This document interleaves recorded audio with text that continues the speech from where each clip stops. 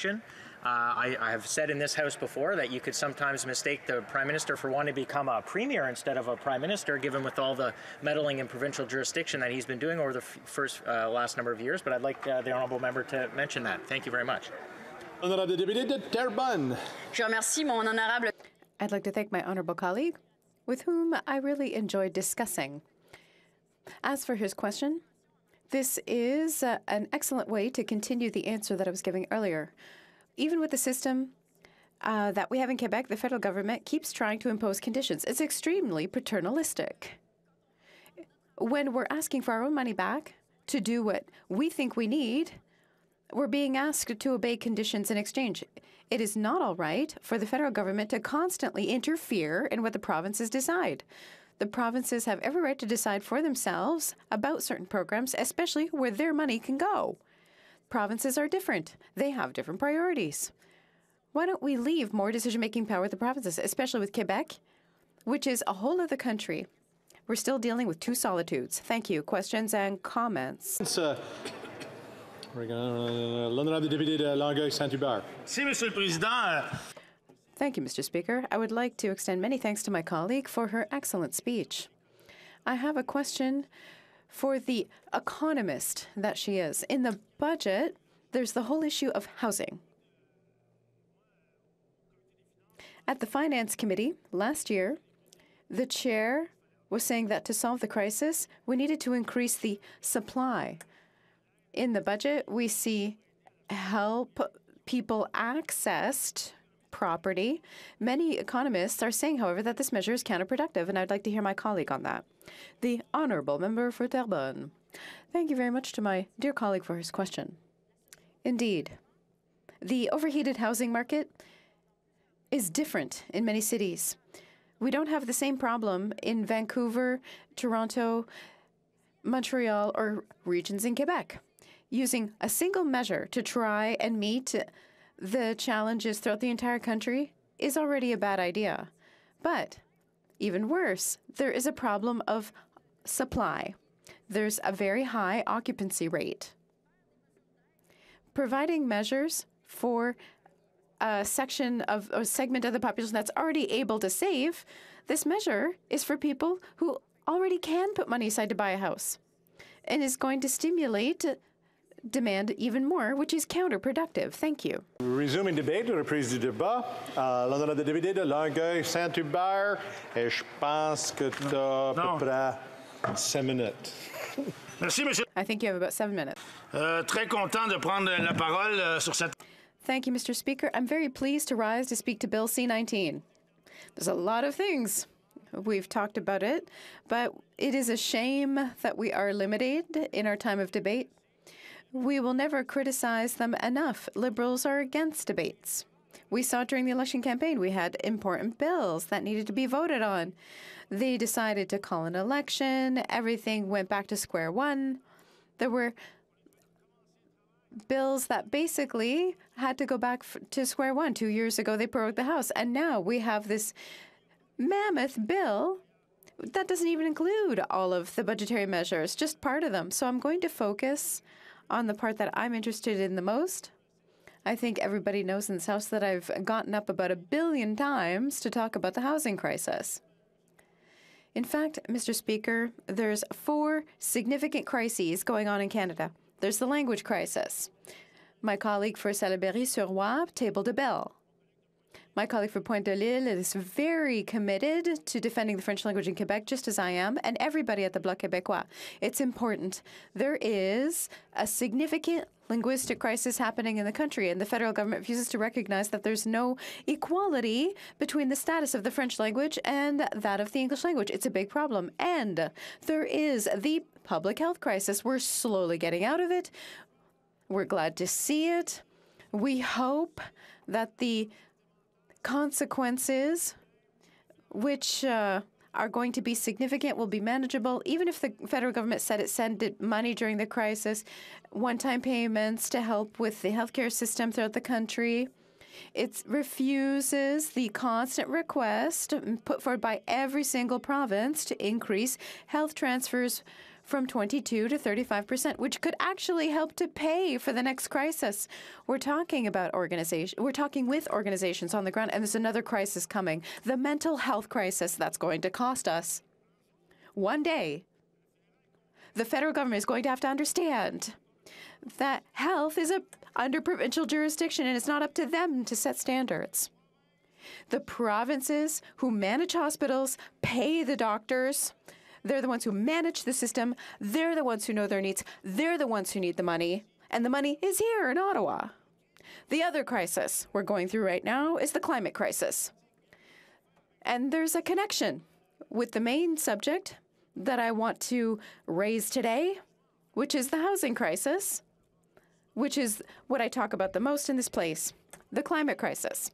The government, when it comes to the housing crisis, acts in a similar way with the climate crisis. In a month, the federal government increased targets, which were about 30% in the budget before last, but in the last budget, they said, we're never going to reach these targets. We'll increase it to 36%. And then they went up to 36%. Oh, but there's still no measure to get there. We don't know how they're going to get there, but 36%. And then on Earth Day, they increased it somewhere to 40 to 45%. Still no measure to get there. No measure that says how we're going to get there. And they just throw numbers out at us. And now, in the meantime, 1 billion barrels of oil over 30 years. The Project Baie du Nord. Canada has never, ever, never, in all of its history, never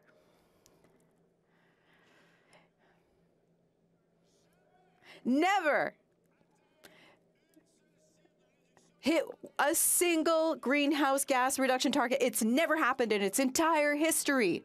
And now we've got 40 to 45%. Well, it's ridiculous. And let's go back to housing. When it comes to housing, the government is basically making the same kind of bets, is throwing out all kinds of numbers and is crossing their fingers and closing their eyes and clenching and hoping they'll achieve their target. In the budget, we're talking about, in Canada, that we need 3.5 million housing units to face the crisis we're currently experiencing. 3.5 million. Where did they get that number, first of all? I think they got it out of a study we saw a study a few months ago that we needed 1.7, and the Liberals must have said, now that we've got a budget, they must have said, well, up to 2031, immigration targets are high, 1.7 million. Well, we've got about 300,000 people coming in per year. That means we're going to need 3.5 million units. But in the budget, there's a failure. Oh, I've got some questions to answer for 5 minutes. Okay. In the budget, there's an admission of failure because there was 3.5 million, but they don't say, just like with climate change, how we're going to get there. There's a few programs, there's a few numbers, there's a few amounts to face this crisis. But let's look at the housing accelerator with municipalities, which is a big problem in and of itself. It's already a scandal. Municipalities are the creation of the provinces. And the federal government is saying, we're going to take this money and we're going to send it to Matane, to Rimouski, to Quebec, to Longueuil, to Valleyfield, bypassing Quebec. We're going to have to talk about Quebec in there somewhere. The last time we tried to negotiate with Quebec, it took 3 years. 3 years. And during that time, they were spending money in Toronto and Vancouver and Winnipeg, but nothing in Quebec. Nothing. Je m'excuse au député. I apologize to the member. I warned you that you had 5 minutes before question period. Unfortunately, it's already done. You will have 3 minutes and 27 seconds when we resume after question period. Déclaration de députés. Statements by members. By members, the honourable member for Calgary Skyview. Mr. Speaker, for the last few years, the University of Calgary has been collaborating with the Sikh Sangat in the city to raise money for a Sikh Studies program. Many of the residents from my riding of Calgary Skyview have contributed to this initiative. The Sikh Studies program consists of an instructorship in Sikh Studies, additional courses, a postdoctoral research fellowship, a Sikh Studies community advisory group, and a library fund for Sikh literature. The university and stakeholders are still collecting donations for the program's endowment.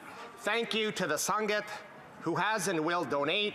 I want to thank the Gurdwaras, including the Dashmesh Cultural Center, the Sikh Society of Calgary, Guru Ramdas Darbar Sri Guru Granth Sahib for their leadership. Thank you to the University of Calgary for providing a home to Canada's first Sikh Studies program. Finally, a special thank you to the MP from Surrey Newton for joining me to raise money for the program. Thank you. The honourable member for Haliburton, Kawartha Lakes, Brock. Speaker, earlier this month, residents of Kawartha Lakes felt the loss of two prominent historians and authors. Bev Ewan grew up working at his family's convenience store in Kirkfield, delivering milk to try to get himself through university to complete his teaching degree. After retiring from the Durham District School Board, Bev volunteered with the Kirkfield Historical Society, acting as the editor and publisher of their regular newsletter, as well as managing the Society's website and other newsletters. Bev was a regular speaker at local events and will be remembered by generations of children as Santa Claus at the Kirkfield Museum's Christmas concert each year.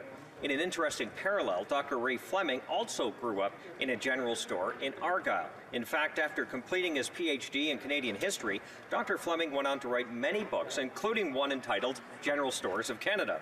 Throughout his career, Dr. Fleming was a lecturer at various universities and was a research associate at Trent University's Frost Centre for Canadian and Indigenous Studies. Both men were pillars in the community and will be greatly missed by many. The honourable member for Halifax West. Mr. Speaker, I rise today to celebrate a now iconic Canadian from my riding of Halifax West, Metea Roach. Metea first appeared on Jeopardy back on April 5th, and for more than a month, she dazzled viewers with her knowledge about everything from Belgian kings to Nova Scotian duck-calling retrievers. Through her 23 winning performances, she became the first Canadian Jeopardy super champion. But what shone through most about Metea was her warmth and kindness. She's a role model for women, youth, members of the LGBTQ community, and indeed, everyone who knows the value of knowledge, no matter how obscure it may be. I know my community and all Canadians will be cheering her on in the Tournament of Champions in November, and none as loudly as her proud parents, Patty and Phil. Join me in congratulating Metea and wishing her success in her Jeopardy journey and in law school. Thank you. The honourable member for Berthier-Maskinongé. Mr. Speaker, I'm pleased to underscore the 35 years of commitment today in the pharmaceutical agriculture sector of Michel Daisy. He have worked with the Union of Agricultural Producers for many years, and as the Vice President of the Union, he has worked for many years and been part of the developmental plan for the development of farmlands, and also worked as a knight of the Chevalier de Berthier-Maskinongé. I would like to tip my hat to him for all the work he has done and wish him the best in his retirement. Mr. Daisy, thank you for your contribution and for your passion. The honourable member for Bourassa. Mr. Speaker, on the occasion of Mother's Day, I would like to extend my best wishes to all women and to highlight in particular the resilience of the seniors who are paying a heavy price for the COVID-19 pandemic in Bourassa. Our seniors are affected the most by isolation from their loved ones. And it is with great enthusiasm that my team and myself have begun, for the first time in a week, in person, Mother's Day celebrations. And I would like to take this opportunity to thank the leaders and members of the senior clubs and seniors' residences, as well as the organizations working in this county, to bring seniors out of isolation and contribute to their well-being. Thank you, and happy Mother's Day to the various communities that make up our great country. Thank you. Well, the honourable member for Bay of Quinte. Mr. Speaker, Mother's Day is a day to be celebrated. I spent this last weekend in gratitude and celebration of the women in my life. I am blessed to have an incredible grandmother, Audrey, with us.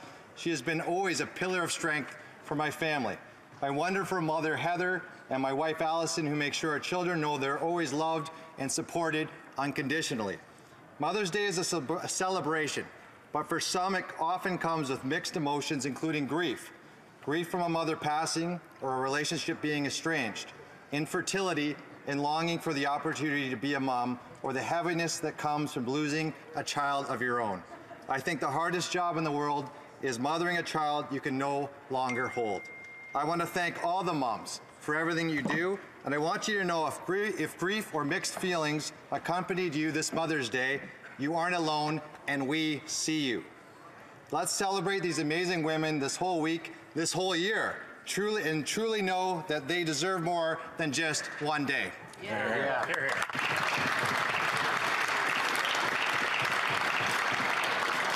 The honourable member for Nepean. Mr. Speaker, Asian Heritage Month is an opportunity to recognize the contributions Canadians of Asian heritage have made and continue to make to the socio-economic, political and cultural heritage of Canada. I organized Asian Heritage Month celebration on the Parliament Hill yesterday with about 500 people attending and performances from 10 diaspora groups. I would like to thank the volunteer team led by my friend Karunakar Reddy Papala, fondly known as KK. Team included Bangladeshi Canadian Shah Bahauddin, Cambodian Canadian Uthi Le, Chinese Canadian Alex Ho, Iranian Canadian Alma Rahmani, Pakistani Canadian Dr. Said Aziz, Sri Lankan Canadian Anura Ferdinand, Taiwanese Canadian Tony Fan, Tamilian Canadian Shivaruban Shivalingam, Vietnamese Canadian Can Le. Also, Jassi Shea, Monica Gupta, Puneet Agarwal, Riaz Zaman, and Suvir Par Chaudhary. Thank you, Mr. Speaker. The honourable member for Toronto Danforth. At the age of 5, my daughter signed up to play hockey, and she was able to do that because of the leadership of a great Canadian athlete, Abby Hoffman. In 1956, when she was 9 years old, she wanted to play hockey. She cut her hair short, registered as Ab Hoffman, and excelled. But when they discovered she was a girl, her hockey career ended. Later, Abby discovered her love for running. She represented Canada at the Olympics and Pan Am Games and won medals for Canada as a runner. But to do that, she also once again had to break through barriers. She actually opened up Heart House, which was only open to men until that time, to women as well, so that they could run and play sports as well. She continues to fight to this day for women in sports. Next week, she's going to be inducted into Ontario's Hall of Fame. Thank you, Abby, for your leadership. Congratulations from all Canadian girls, and happy Canadian Jewish Heritage Month. You're a big part of our wonderful heritage. Bravo. The honourable member for Prince George, Peace River, Northern Rockies. Thank you, Mr. Speaker. On June 4th, we will celebrate National Range Day. There are over 2.3 million licensed firearms owners in Canada. We enjoy our property, our culture, our passion safely without issue. That deserves to be celebrated. National Range Day is an opportunity for all Canadians to learn and participate in any of the hundreds of events happening in almost every community across the country. Sport shooters, collectors, recreational shooters, and hunters alike will host the country by opening their doors and their communities to all Canadians. Find an event near you at nationalrangeday.ca. As co-chair of the Parliamentary Outdoor Caucus, I am proud to support the millions of Canadians who responsibly, legally, safely own and use firearms. I hope more to get to know the positives of Canada's firearms culture, and I'm excited for more Canadians to get to know the sport. Remember, this June 4th is National Range Day. I hope to see you there. The honourable member for Windsor-Tecumseh. Mr. Speaker, I am proud to rise in the House and declare we are bringing back the third shift at Windsor Assembly. Last week, I had the privilege of hosting the Prime Minister in my community to announce a historic $3.7 billion investment with Stellantis to restore all three shifts in Windsor and Brampton. This is a great day for auto workers, Mr. Speaker. Auto workers who are the heartbeat of our community. And when auto thrives, our community thrives. From working families to restaurants and small businesses, young people, Mr. Speaker, now have thousands of good-paying jobs and a bright future here at home. Mr. Speaker, this investment plus last month's record battery plant announcement means thousands of new jobs in Windsor-Tecumseh. Our government has invested more in Windsor auto workers than any government in Canada's history. And together, we are building not just batteries and electric vehicles, Mr. Speaker. We are building a strong, prosperous, and zero-emission Canada. Thank you. The honourable member for Edmonton Mill Woods. Mr. Speaker, Pastor Orville John Zubin, or lovingly known as Pastor OJ, was one of the great community pillars of our Edmonton Mill Woods community. Sadly, he lost his battle with cancer on Good Friday at the age of 66. He is survived by his loving wife, Barb, 6 children, 8 grandchildren, and many relatives and friends, and a large congregation that he helped to build. Pastor OJ joined the Calvary Community Church in 1977, where he faithfully served for over 44 years. During that time, he also spent 12 years with the Edmonton Police Service, followed by many years as a business owner and 21 years as lead pastor. Under his leadership, Calvary Community Church has become an integral part of Edmonton, providing care and supporting families through the Millwoods Christian School, the Child Care Program, Millwoods Care Closet, and other community initiatives. Pastor OJ's loving and welcoming spirit drew people together, making his congregation a very diverse and loving one. Mr. Speaker, I will miss our conversations about faith, family, and community. He will be missed. Thank you.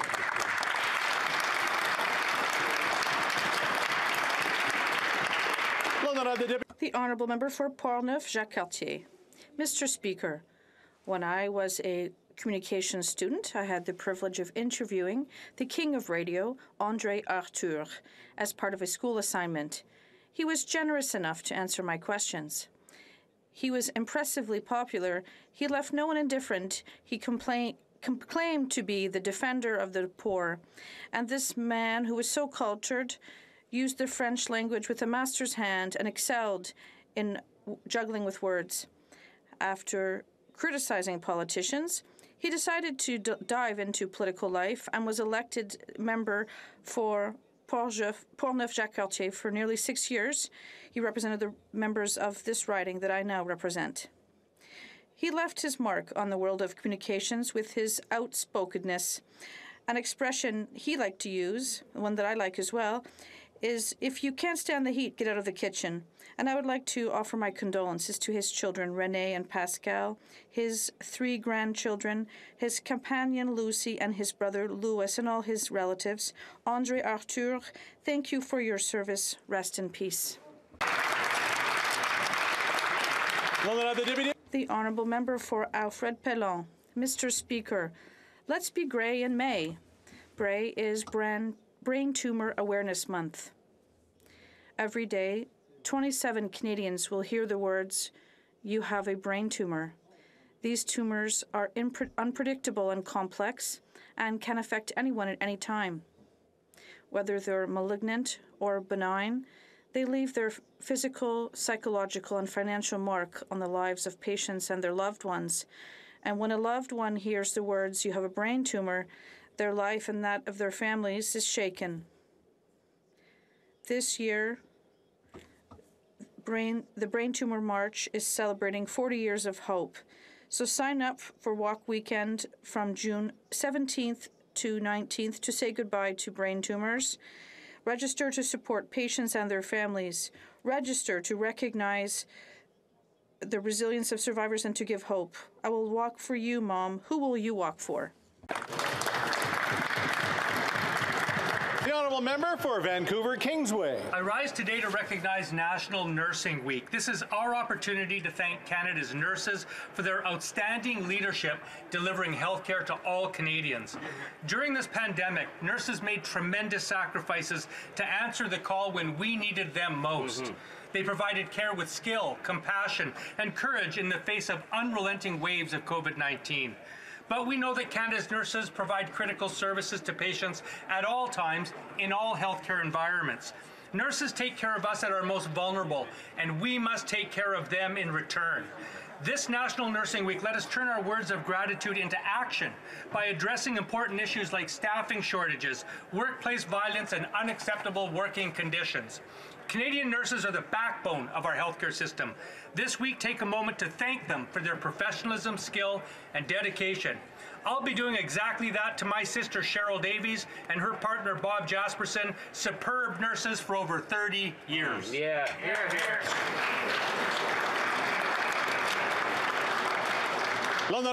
The Honourable Member for Laurentides-Labelle.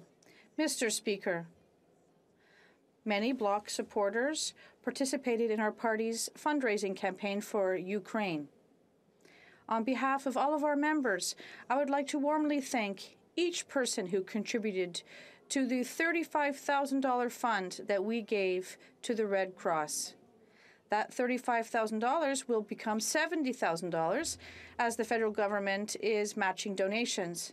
Obviously, it will take more to overcome the horror that we are helplessly witnessing in Ukraine, but in the face of discouragement, I salute the people who have chosen to do their part.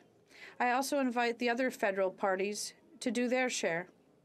The Bloc is only active in Quebec. The other parties have networks throughout the Maritimes, Ontario, the Prairies, and the West. They could easily dwarf the amount of money the Bloc has raised, and I hope they do so. After 75 days of war, every effort is needed. Thank you, Mr. Speaker. I just remind folks, just before we get there, we still got a couple of statements to do. The honourable member for Brantford Brant. Mr. Speaker, recently the Justice Committee heard the testimony from Robert Davis, the chief of the Brantford Police Service. During his testimony, Chief Davis said, and I quote, "With Bill C-5 and the proposed changes now, we are going to see sentencing become a joke. With turning sentences into conditional sentences, the justice system will be brought into disrepute. People will operate with impunity. Victims' rights are going to be given away for the rights of the criminal. Victims of communities will live in fear of gun violence, fearful of retaliation by armed criminals, and people will continue to overdose." Chief Davis is a proud Mohawk from the Six Nations of the Grand River Territory in my riding of Brantford Brant. He's been policing since 1990 and is the only Indigenous leader of the Municipal Police Service in Ontario. His first-hand experience debunks the ideological-driven narrative that the Liberal members are selling. Despite this, sadly and dangerously, this NDP Liberal government does not want to listen to the warnings of Chief Davis. My message is simple. The Minister of Justice must withdraw this soft-on-crime now.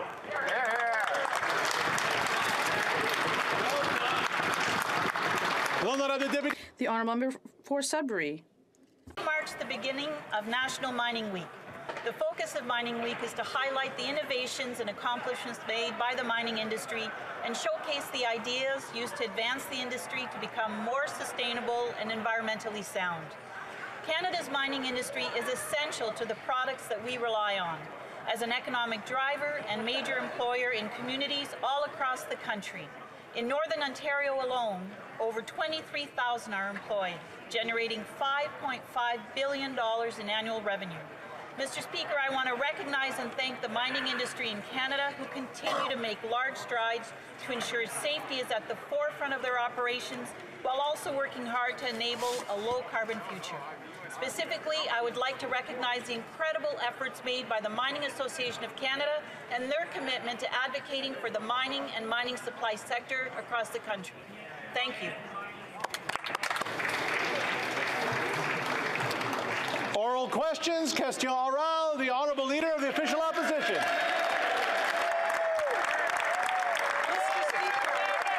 Mr. Speaker, flooding has been affecting communities across Manitoba, particularly in my riding of Portage Lisgar. And although there was warm weather and wind this past weekend, which helped, we are hearing that there's more heavy rain in the forecast today. Resources are quickly being used up and people are exhausted. Communities are tired of being isolated and cut off from the rest of the province. Can the Minister of Emergency Preparedness tell us what, if anything, the federal government is doing to help those affected by flooding in Manitoba? The Honourable Minister of Emergency Preparedness. I want to begin by thanking the Leader of the Official Opposition for an important question, and we are very much engaged with the province of Manitoba and with the impacted communities. Flooding continues to affect multiple communities across the province due to high water levels on the Red River and its tributaries. We have been working very closely through our Government Operations Centre and Indigenous Services Canada with the Manitoba Emergency Coordination Centre. I've reached out a number of times to my counterpart, Minister Puniak. We are in regular contact, and we've offered every assistance that Manitoba may require. So at this point in time, Manitoba advises that the flood response remains within provincial capabilities, but we have also engaged with the Red Cross to assist with evacuations, and we're working with the municipalities, 26 of whom have declared states of local emergency. We'll continue to be there for the people of Manitoba. The Honourable Leader of the Official Opposition. Thank you, Mr. Speaker. I thank the Minister for the answer.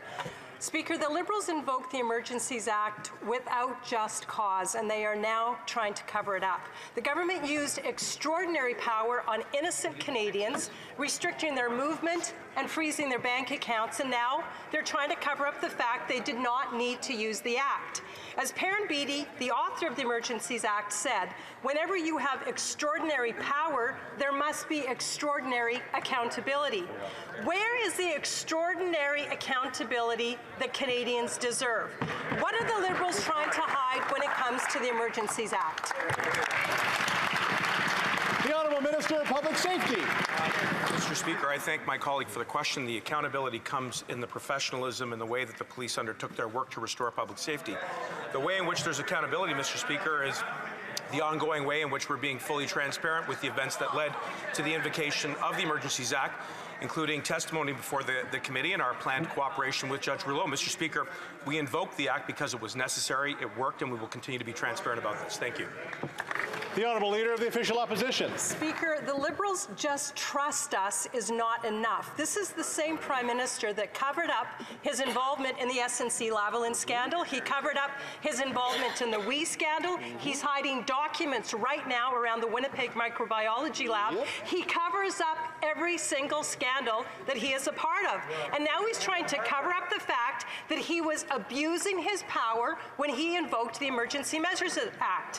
Why do these Liberals think Canadians should just trust them on the Emergencies Act when they continually hide, cover up, and deflect? The Honourable Minister of Public Safety. Mr. Speaker, with respect, it continues to be astounding how the Honourable Leader for the Opposition continues to deflect her responsibility for her conduct during the Emergencies Act, for the posture of the Conservative Party, who continue to encourage illegal blockaders to stay. And if they don't want to take it from the government, Mr. Speaker, listen to what the Canadian Association of Chiefs of Police said.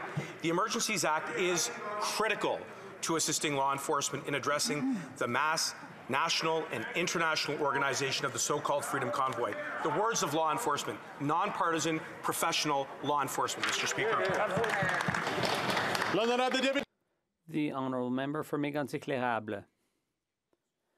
Mr. Speaker, $2.04 a litre in Montreal, same thing in Newfoundland, $2.06 a litre in BC, and I'm only talking about regular gasoline. For 50 litres, it's over $100. A $20 top-up doesn't even move the needle on the dashboard anymore. The Liberals aren't even trying to hide it. They're happy to see prices this high. What is the Liberal NDP government waiting for? Why not give people a break? The Honourable Minister. Mr. Speaker, as members of this House should be uniting to fight the Russian invasion of Ukraine, the Conservatives are just playing petty politics. They're ignoring the facts to try to score partisan points when it comes to gas prices. So while they do that, we are going to concentrate on things that will help Canadians. The honourable member for Mégantic-L'Érable. Mr. Speaker, how much extra revenue is this government getting from taxes, including the carbon tax and tax on gas? They should tell us that instead of making up excuses. The rising cost of living is making everything more expensive for workers to buy fruits and vegetables, to transport goods. And as the Prime Minister himself said in 2018, he likes taxing people so he can pay for his spending. That's exactly what the Prime Minister said in 2018 about rising gas costs. How can the Prime Minister be happy when families are struggling so hard to make ends meet? The Honourable Minister. Mr. Speaker, this is a serious question, and Canadians deserve a discussion based on the facts, not on partisan discussion speaking points. This is a world situation made worse by the Russian invasion of Ukraine. We're continuing to focus on ways of making life more affordable for Canadians. The Conservatives keep voting against those measures. The Honourable Member for Saint-Jean. Mr. Speaker, in a democracy, one of the most fundamental principles is no taxation without representation. No elected officials, no taxes. That's at the heart of modern democracy. The budget and the budget implementation bill are therefore essential moments in the life of a democracy. In silencing the opposition on the Budget Implementation Act, does anyone in this government realize the damage they're doing to democracy? The Honourable Government House Leader. Thank you very much, Mr. Speaker. It's essential to have debate, but the obstruction coming from the Conservative Party day after day for 4 months is delaying the passage of bills like C8. It's unacceptable, and unfortunately, we have to do our job as quickly as possible.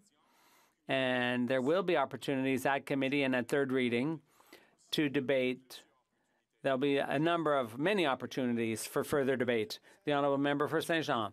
Mr. Speaker, the bill that's just been muzzled is nearly 500 pages long, with some 60 measures and amendments to 37 other acts. Just reading it takes longer than the time we've had to debate it.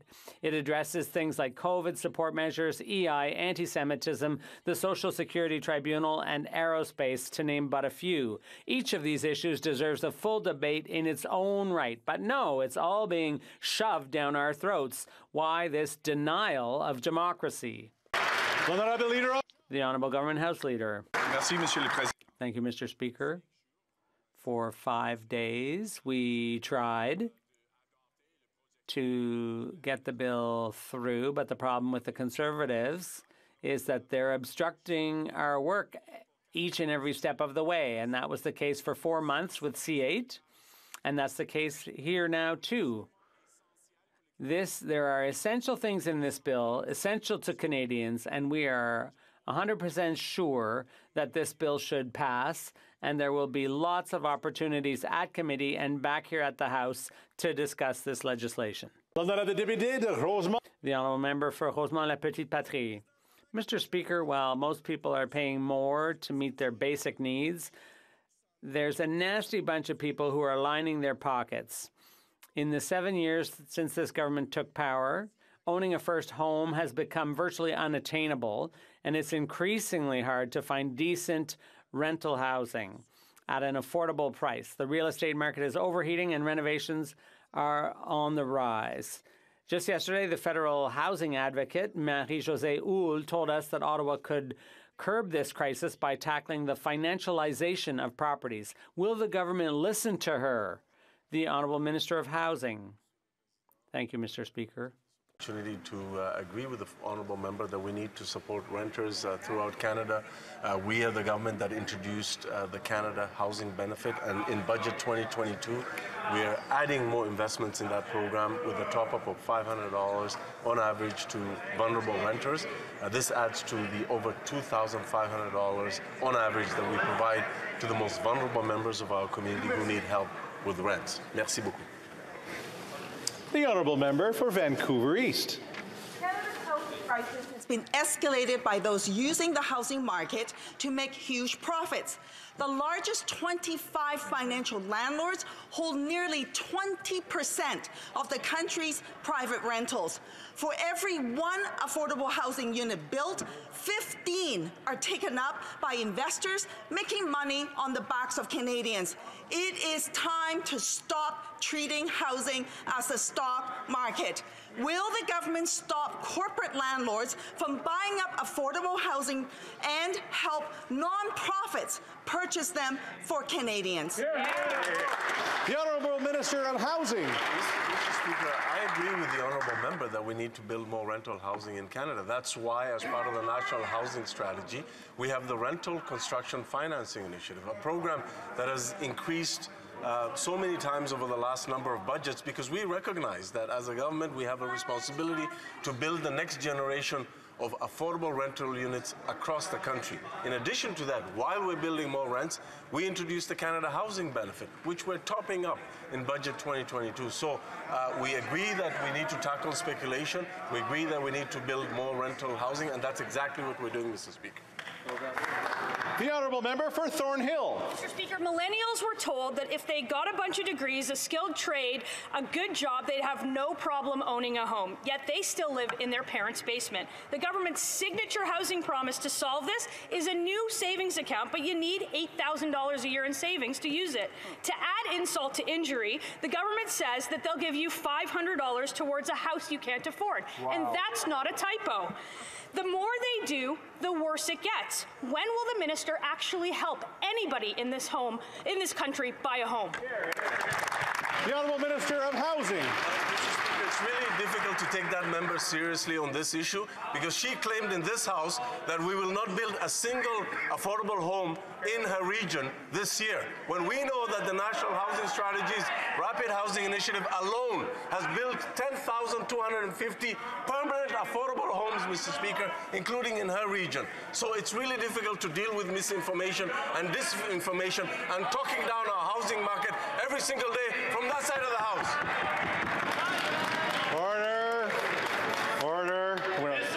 I know everybody's really anxious to get, they've been away for the weekend, excited to come back. The Honourable Member for Leeds, Grenville, Thousand Islands, and Rideau Lakes. Well, it used to be thought here in Canada that if you worked hard, made good choices, and saved, you could be a homeowner. But under this Liberal government, housing prices have increased 100%. Millennials and working Canadians have watched the dream of home ownership slip through their fingers. Never has a government spent so much and congratulated themselves more while doing so much damage to the dreams of Canadians. When will the Liberals climb down from their ivory tower, admit their policies have failed, and fix the broken housing system they've created? The Honourable Minister of Housing. I wish the Honourable Member would save that energy and enthusiasm and advocacy in his own caucus, because one day they ask us to move away from investments in housing and walk away and leave that money to provinces. Another time they say that we shouldn't help first-time homebuyers. In another instance, they are against the foreign ban on ownership of Canadian residential real estate. They talk down investments in affordable housing. They don't give any credit to the Canada Housing Benefit, a program that is helping tens of thousands of Canadians to pay the rent, Mr. Speaker. The Honourable Member for Simcoe North.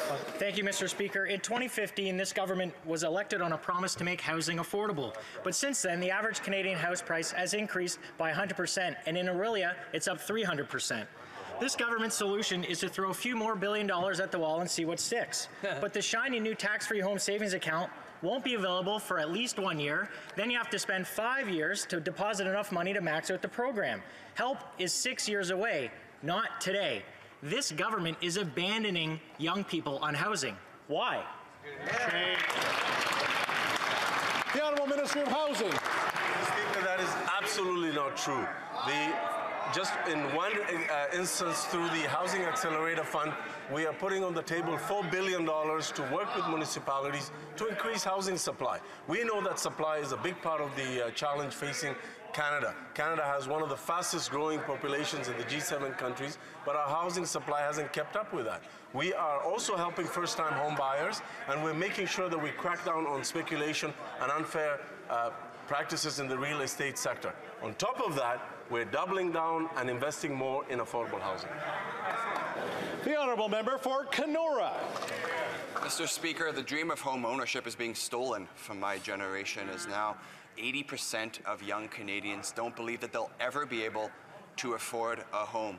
Mr. Speaker, they don't need a few $100 from the government. They don't need a new savings account. They need a plan to address the real issues like the lack of housing supply.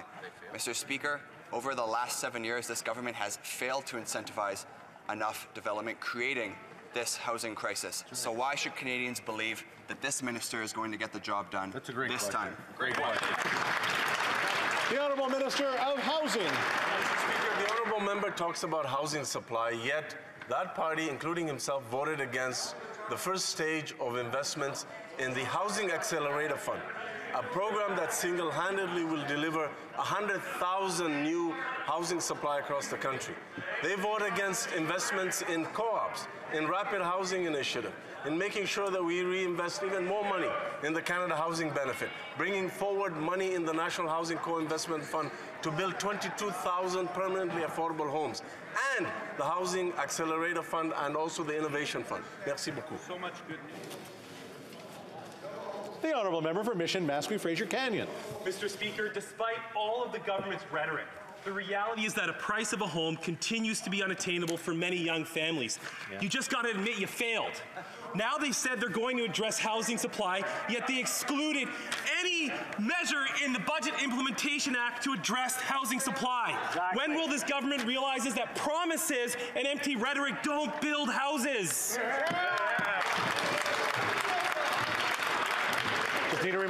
Just need to remind members to address the chair and not directly to the member. The Honourable Minister of Housing. Mr. Speaker, the honourable member from Mission Mascouy Fraser Canyon is on record as saying that we should walk away. We should walk away from a leadership role and investments in affordable housing and just leave it to the provinces. That's the leadership that he's suggesting. Instead, he talks about housing supply. We are dedicated to housing supply through the Housing Accelerator Fund, 100,000 new homes, and making permanent, sustainable changes in permitting, zoning, and intensification and infrastructure to make sure we build more housing for the future. The honourable member for Portneuf-Jacques-Cartier. Mr. Speaker, this government seems to think everything's fine. Inflation is at its highest in the past 30 years. The deficit is gigantic. Immigration is extremely deficient. And the dream of young Canadians of having access to property is currently impossible. What's this government going to do to allow our young people to believe in a future that includes home ownership? Not in 10 years, not in 5 years, now. The Honourable Minister. Thank you, Mr. Speaker.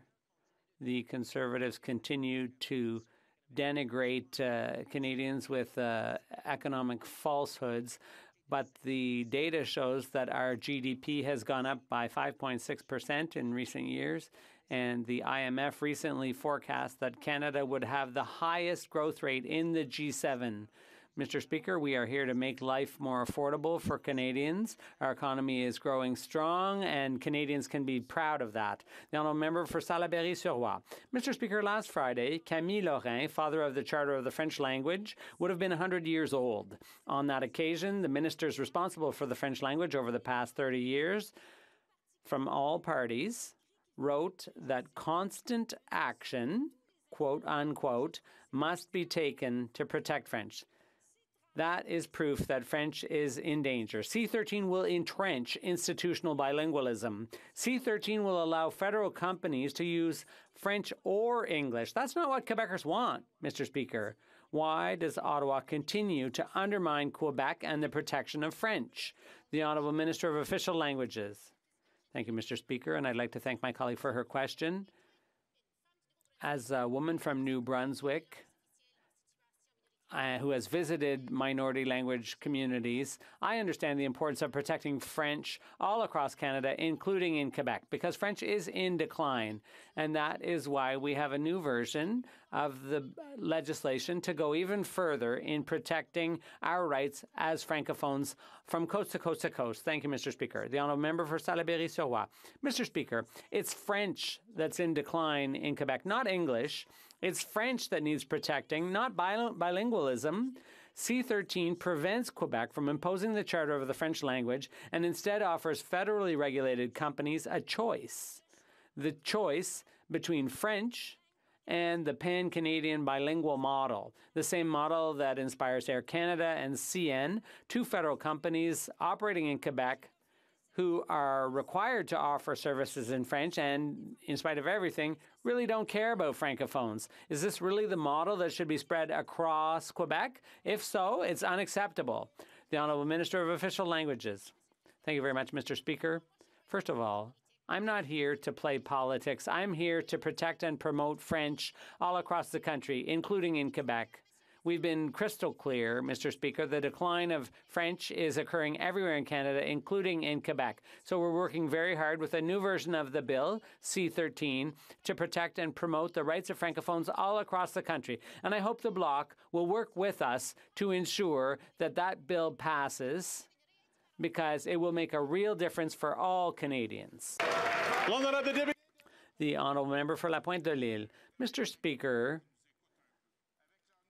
with their new bill, C-13, the Liberals are rejecting the distinctiveness of French in a sea of hundreds of millions of Anglophones.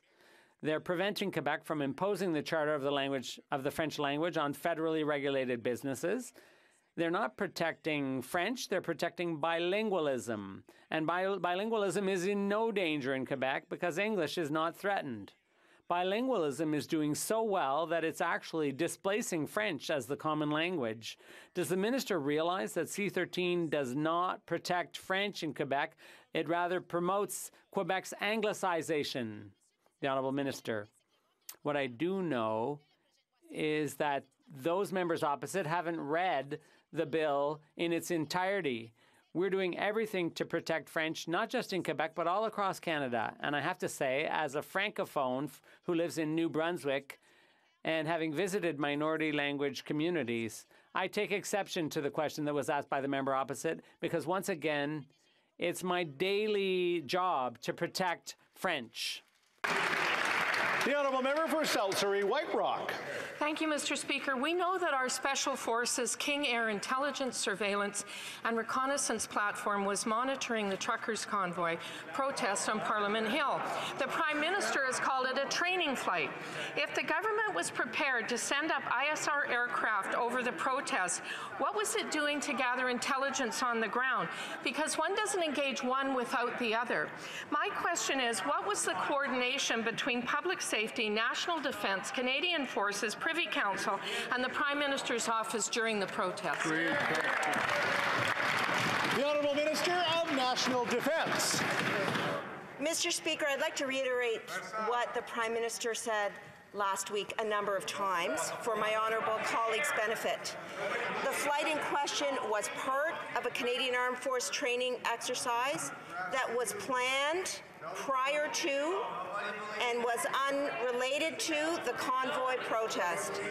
The training had nothing to do with the convoy blockade, Mr. Speaker, and we'll continue to reiterate that fact. Thank you.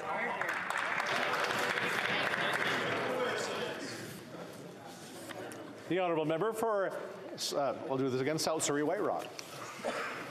Mr. Speaker, we know a Special Forces surveillance flight took place. We know the government even let the health agency spy on Canadians' liquor habits during COVID. The Prime Minister has called it a training exercise. What does the government think an ISR does for training? Just fly around in circles? It gathers intelligence, surveillance, and reconnaissance over that target, and that target clearly was the protest. Two questions. Who is that reconnaissance platform reporting to when gathering intelligence on Canadians, and what special policing authorities were granted to Canadian Forces at that time? Good question. The Honourable Minister of National Defence. Mr. Speaker, I'd like to reiterate that the assumptions underlying that question are misguided. Again, the Canadian Armed Forces flight was part of a training exercise. The exercise was planned prior to and was unrelated to the presence of the protesters and the convoy. The opposition doesn't seem to appreciate or like this point, Mr. Speaker, but it is the truth. Thank you. Order. Order. L'honorable député. The honourable member for Charlesbourg, Haute-Saint-Charles. Mr. Speaker, the Defence Minister has said that this was planned long before the convoy, but the operations lasted 4 days. There was cell phone communication, and the question is simple. Was the information gathered, did that serve the government, or was it destroyed? The Honourable Minister of National Defence. Mr. Speaker, as I've already said in English, the flight in question was part of a training exercise. The Canadian Armed Forces conducted that exercise. The training had nothing to do with the convoy, and that's the fact. The honourable member for Winnipeg Centre. Mr. Speaker, abortion and reproductive health services are not accessible across the country. Women, particularly in northern and rural communities, are forced to drive for hours to access essential health care services. Last year, the government promised $45 million for Sexual and Reproductive Health Fund, but providers have not seen a single dollar for these essential services. It's not good enough for the government to say the right things. They must increase accessibility now. When will the government actually deliver the promised funding for abortion and health services in Canada? The Honourable Minister of Health. Thank you, Mr. Speaker. I'm very glad to hear this question, Mr. Speaker, because defending the rights of women here in Canada and across Canada is absolutely essential. We'll be there every step of the way to do that, and I look forward to making further announcements. I ask my colleague to be watching closely for soon-to-be news on that particular front. The honourable member for Elmwood Transcona. Well, unfortunately, Mr. Speaker, when it comes to delivering help to oil and gas companies, this government is far better than it is for women who are looking for health services. While the price of gas soars, Imperial Oil is making its highest profit in 30 years. Cenovus saw its profits increase sevenfold. This isn't just about companies passing along higher costs to consumers. This is about them taking home more profit on every litre sold. Not only are the Liberals not doing anything to stop that price gouging, but they're also continuing to throw public money at companies like these that are already taking advantage of Canadians. So when are they going to end public subsidies to oil and gas companies who are already making record profits? The Honourable Minister. Mr. Speaker, as the honourable member knows very well, this government has committed to phasing out inefficient fossil fuel subsidies, and we are in the process of working through that now. We have been working, though, with all sectors of the economy, including the oil and gas sector, but including the steel sector, the aluminum sector, and others, to ensure that they are able to reduce their emissions in line with what is required to achieve our targets and achieve the commitments we've made to the international community, while growing a strong and healthy economy that creates jobs and economic opportunity for Canadians going forward. That is exactly what we are doing. The honourable member for Northwest Territories. Mr. Speaker, today is National Indigenous Nurses Day. Indigenous nurses play an integral role in society for Indigenous people in Canada and for Canadians nationwide. By having nurses of First Nations, Inuit, and Métis ancestry, they help ensure that communities have someone who understands the importance of culture in healing and who is familiar with the healthcare system. Can the Minister of Indigenous Services please comment on the significant role that Indigenous nurses serve in Canada? Thank you, Mr. Speaker. The Honourable Minister of Indigenous Services.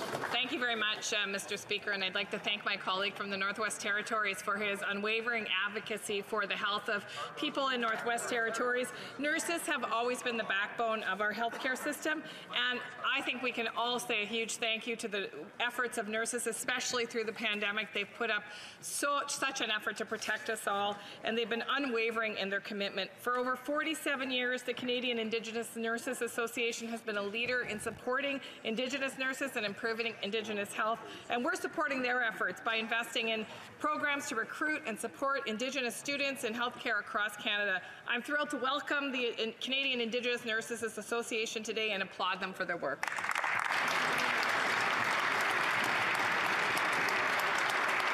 L'honorable député de Bellechasse, les Etchemins, Lévis. Bonjour, Monsieur le Président. Les délais dans les traités. Mr. Speaker, the delays in processing passport applications are completely unacceptable. Here's a few comments from citizens about Service Canada. It was chaos. Abominable service. I had to cancel my trip. And yet, this government already has the solution to all of these problems. Allow employees to return to work in person at Service Canada passport offices. What is it waiting for to recall this employees of the state? Honourable Minister of Families. I'd like to thank my honourable colleague for the question. I understand the frustration of Canadians. This situation is very frustrating. We are experiencing an incredible increase in passport applications. However, this week, all passport offices are open. People are back at work, and they are working overtime during the evening and over the weekend to ensure that we can serve Canadians. Thank you. The honourable member for Peterborough-Kawartha. Well, you knew, Mr. Speaker. They knew. A report from October 2021 states that the government was bracing for a surge of passport applications. Well, fast forward 7 months later, and clearly they didn't brace well enough. Wait times have become so outrageous that people are offering a service to wait in line for passport renewals. One of my constituents was recommended by Service Canada to line up at 1 a.m. Constituents are also being charged extra processing fees, meaning a $160 10-year passport is now costing Canadians $315. So if the Liberals knew, why are Canadians paying the price for the Liberals' inability to prepare? The Honourable Minister of Families, Children and Social Development. Thank you, Mr. Speaker. As I've mentioned many times in this House, we are experiencing an unprecedented increase in the demand for passports. After 2 years, Canadians understandably would like to travel again, but that means that when everyone is applying at the same time, it is a lot for the system to handle. That being said, we have ensured that we have hired additional people. We have opened on evenings, on weekends. In fact, this past weekend, 12 centres were open again, servicing folks, and we've ensured that every wicket will now be open in passport offices to make sure that we're serving Canadians as best as possible. Thank you, Mr. Speaker. The honourable member for Prince George, Peace River, Northern Rockies. Mr. Speaker, the passport process has become a nightmare to thousands of Canadians. Tyler and Ira from Dawson Creek, through no fault of their own, had to travel 14 hours and spend hundreds of dollars to get their passport just hours before their trip. What used to be a simple task of completing the passport form is now causing sleepless nights, unnecessary stress, and huge expense to those who just want a break from the past 2 years of this Prime Minister's lockdowns. When will the Minister end the nightmare? The Honourable Minister of Families, Children and Social Development. Mr. Speaker, and as I've said, we certainly understand that this is very frustrating for Canadians, but when we have people who are all asking to renew a passport at the same time, those are unprecedented. We did ensure that we had hired 500 additional passport officers ahead of time. We've changed it so that 303 Service Canada. Order. The Honourable Minister, maybe he wants to restart that question. The Honourable Minister of Families, Children and Social Development. Mr. Speaker, as I've said, I understand this is frustrating for Canadians, and after 2 years of staying home, Canadians want to travel. However, when everyone is applying at the same time, that is an unprecedented volume that's happening. We have, to accommodate this, hired 500 additional passport officers, enabled Canadians to apply not just at passport offices, but at the 303 Service Canadas across the country. We've also opened passport offices through the evenings into the weekends. We opened 12 centres over the weekend. People are working overtime. They're doing everything they can because at the end of the day, Service Canada employees want to service Canadians. Thank you, Mr. Speaker. The Honourable Member for Saskatoon West.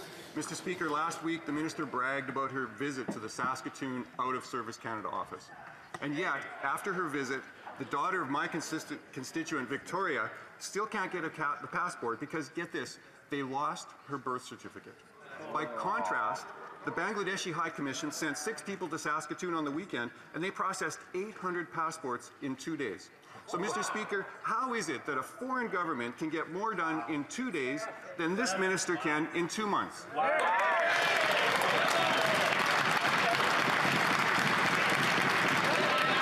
The Honourable Minister.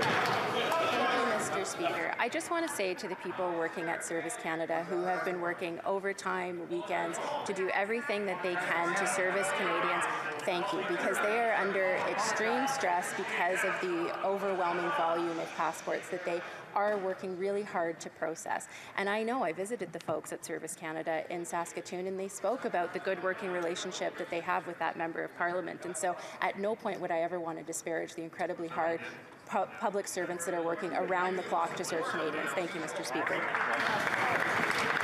L'honorable député de Rivière-du-Nord. Merci, Monsieur le Président. Thank you, Mr. Speaker.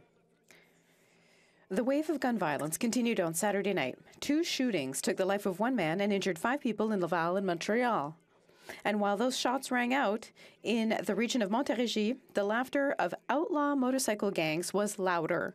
There were 400 hells partying, 400 of them laughing at the federal government's inaction on gun trafficking and its inability to crack down on members of criminal groups.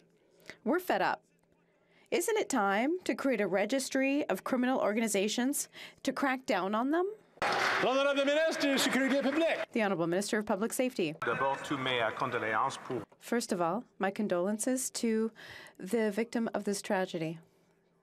We have invested significant amounts, including $4 million, into the RCMP to fight trafficking, $15 million for tracing, and $20 million for border services to stop illegal weapons. Nearly a month ago, I went to Montreal and I met with the mayor to take more concrete action. On this side, we fully understand the problem of firearms and we want to work with all of our partners to address it. Monsieur le Président, c'est de l'argent dépensé pour trouver des moyens de rien faire. They're spending money to find ways not to do anything. We need a registry. When an organization is listed on the registry and it can be proven that an individual is part of it, the offense is committed. No more 400-person Hell's parties, no more intimidation and shows of force.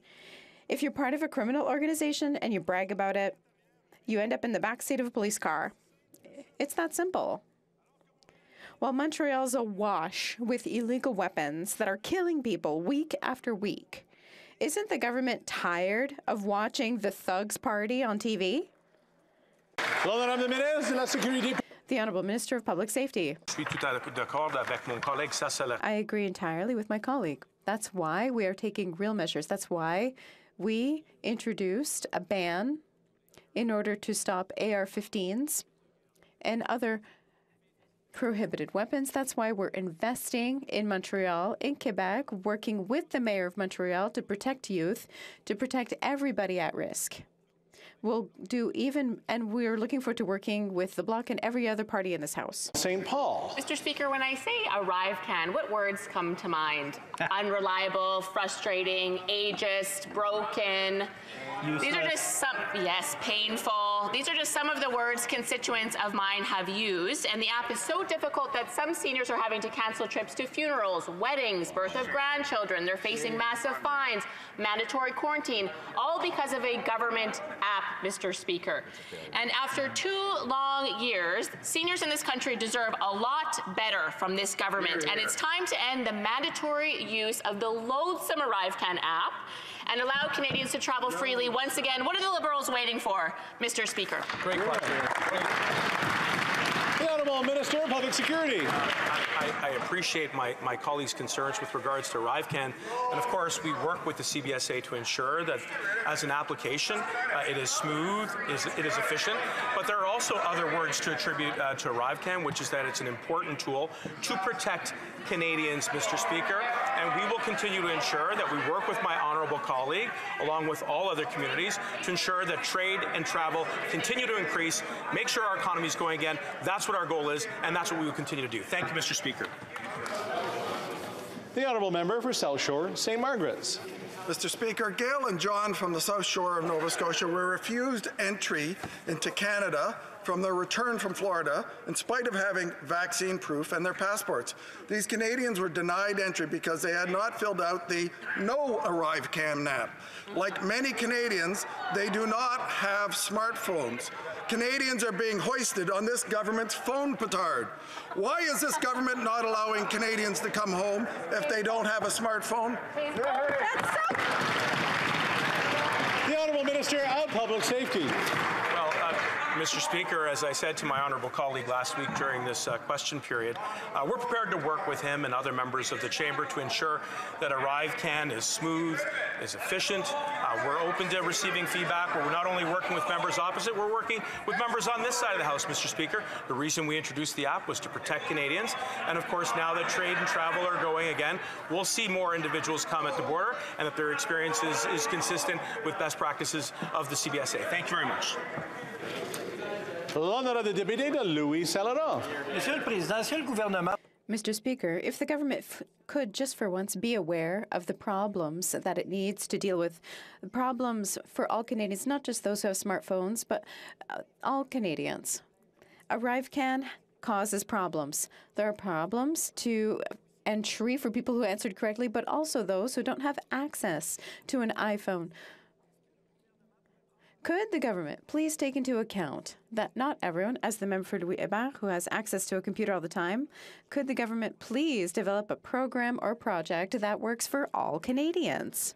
The Honourable Minister. As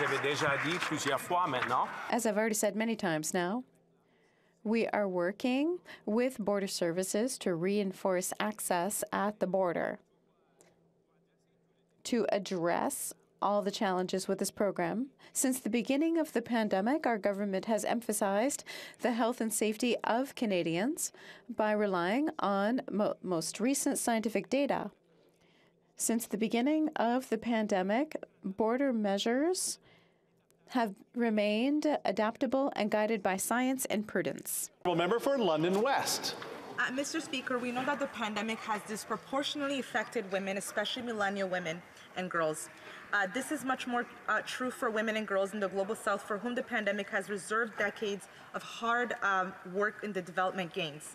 Can the Minister of International Development tell us how Canada is going to ensure that all women, adolescents, and children not only survive this pandemic but thrive? The Honourable Minister of International Development. Speaker, I'd like to thank the Honourable Member for this very important question. Our government's commitment to women's health has been a long-standing priority. That is why I recently announced $40 million in additional funding to support the Global Financing Facilities Reclaim the Games campaign, bringing Canada's total contribution to $190 million. Now, these funds will help lower-income countries to improve the resilience of their health systems and reverse the impact of COVID-19, because Canada sees the GFF as a critical partner for strengthening country-led health systems and for reinforcing sexual and reproductive health rights as core components of the healthcare systems. Thank you. The Honourable Member for Battle River Crowfoot. Canadian farmers feed the world, but the Liberals are crippling our ag sector. From increasing the regulatory burden, the carbon tax, opposition to much-needed tax reform, pushing for the displacement of meat, and the talk of mandated reductions in things like fertilizer. Canadian farmers are facing the full brunt of a leftist ideological crusade. Mr. Speaker, why is this government sandbagging the family farms and ranches in Canada? Will this minister today commit to scrapping her proposed nitrogen fertilizer mandated reductions? The Honourable Minister of Agriculture. Once again, I want to reassure you that we're working closely with representatives of different agricultural sectors in order to find out the ways that we can help them to face the cost of inputs which are very high this year. That's one of the reasons we made improvements to the advance payments program. The honourable member for Northumberland, Peterborough South. Well, regardless of the answer, regardless of the language, there wasn't an answer there. So, on January 24th, 2022, the Minister of Transportation affirmed that VIA would be back to full operations. However, it appears that promise is broken, as the VIA Route 651 is not being put back to restoration, and they won't even tell us when. Mr. Speaker, when will Route 651 be fully restored? When? The Honourable Minister of Transport. Mr. Speaker, let me share with the honourable colleague and all Canadians the excellent news. We are investing in VIA to increase transportation, public transportation for Canadians. One of the largest investments in Canada's history is the high-frequency rail that's going to connect Quebec and Ontario. And we are also investing in other routes in the country. Mr. Speaker, we are committed to supporting rail across the country, either through Infrastructure Canada or Transportation Canada. We look forward to working with our colleagues on delivering on that, Mr. Speaker. The honourable member for Coast Bay, Central Notre Dame. Thank you, Mr. Speaker. Salmon anglers throughout Newfoundland and Labrador are expressing their concerns about inadequate enforcement on our rivers. The Minister has had this brought to her attention, and it's now decision time. She knows what's in her mandate letter, and it's about protecting Atlantic salmon. Will she commit to adding extra weeks to the River Guardian program, or will she continue to neglect Atlantic salmon stocks? The Honourable Minister of Fisheries and Oceans. Well, thank you, Mr. Speaker. And our goal is the conservation of stocks of all kinds on both the East Coast and the West Coast. The Department of Fisheries and Oceans works with Guardian programs and their conservation and protection officers to be available and ensure that the rules are followed, and we will continue to do that, as well as work with Indigenous guardians more and more to do this very important work. Thank you. L'honorable député de Acadie-Bathurst. Monsieur le Président, les 2 dernières années nous ont démontré. Mr. Speaker, the last 2 years have shown us that businesses have to adapt to a digital economy if they want to grow. Post-secondary institutions have a key role to play in this transformation as they engage in innovative research and train students for these new jobs of the future.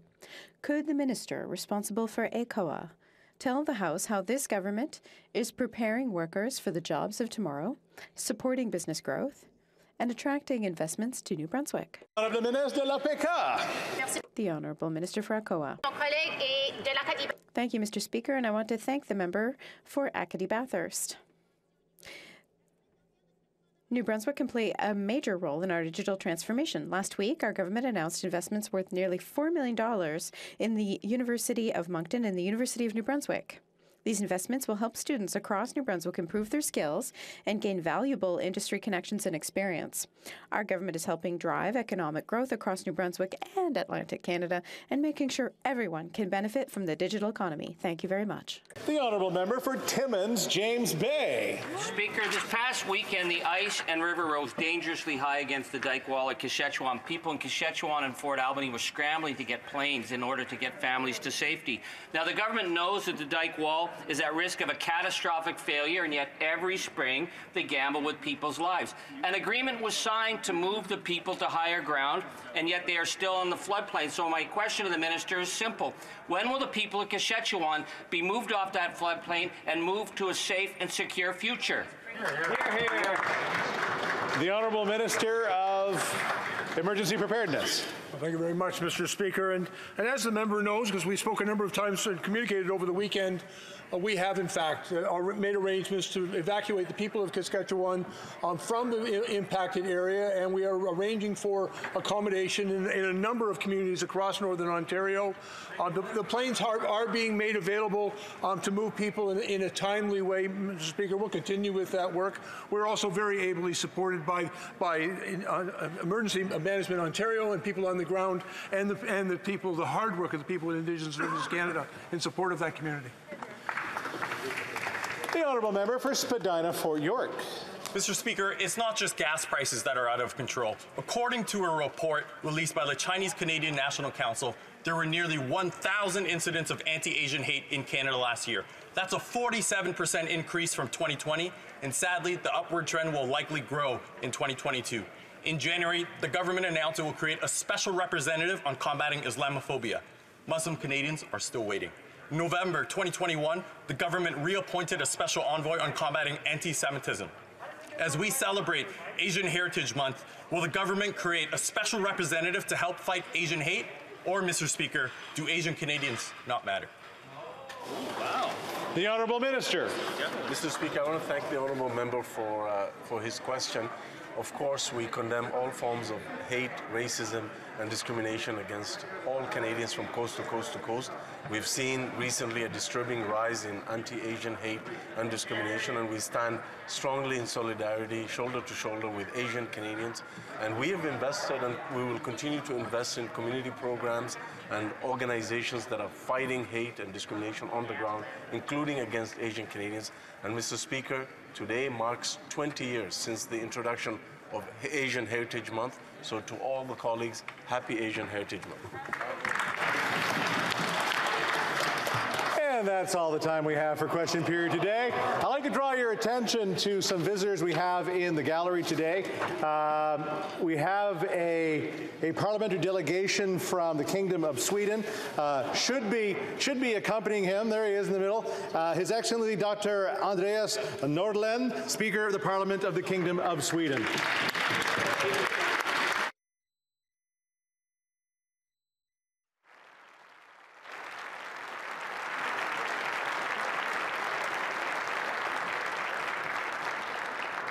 And I can say this was a pretty quiet question period, so thanks for being here. I'd like to return to the question of privilege raised earlier today by the House Leader of the official opposition, if I may. Je remercie le député d'avoir... I'd like to thank the member for raising the question. Maintaining the dignity of this House